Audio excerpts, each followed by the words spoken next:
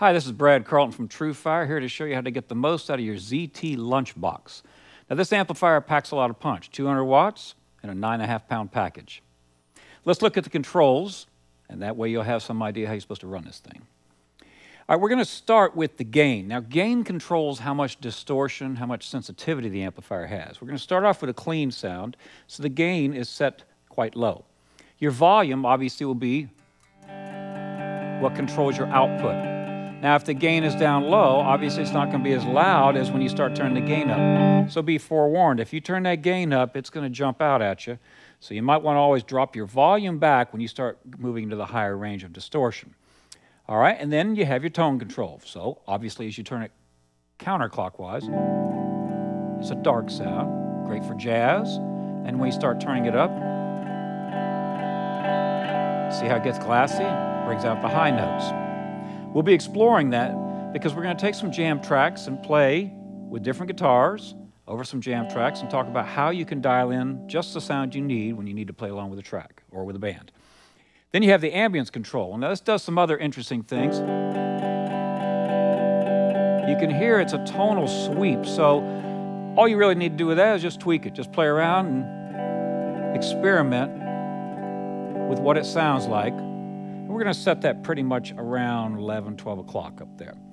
Let's start off by playing. I'm using a Warrior guitar. It has Seymour Duncan humbuckers. I'm going to play on the neck humbucker, and I'll have everything wide open. I may roll the tone back just a hair.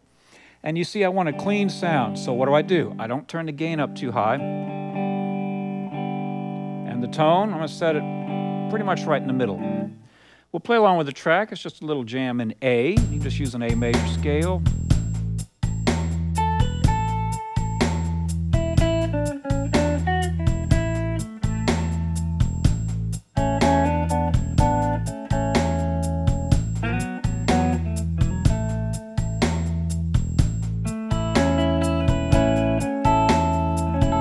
So I have a nice warm sound going on. I can play octaves, get a real warm jazz sound, roll the tone back a little on the guitar.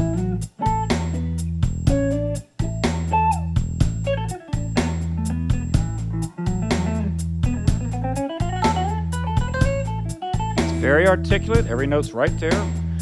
Let's brighten it up just a little bit. Go to your tone control and turn it up just a tad.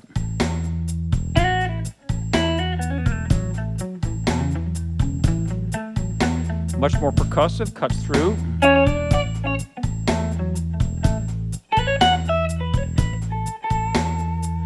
All right, let's turn the gain up just a little bit, drop the volume back.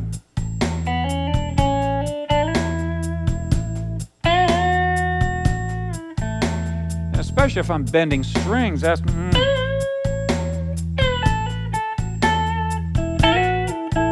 But it's still not breaking up, it's just sounding warmer and fatter, so we'll turn the gain up a little more, drop the volume back.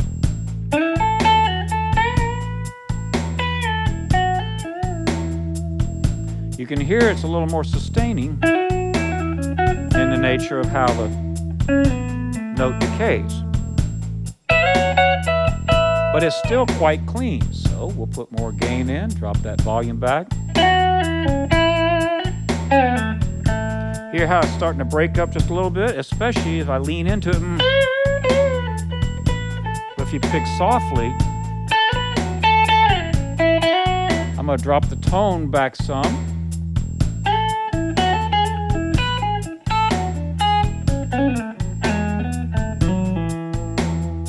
Let's put more gain in. Now it's going to start purring a little bit. Get that southern rock sound.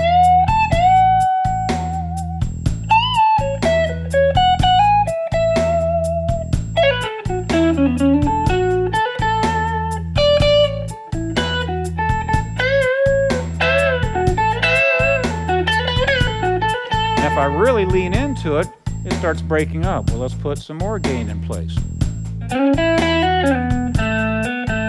It's starting to really hum.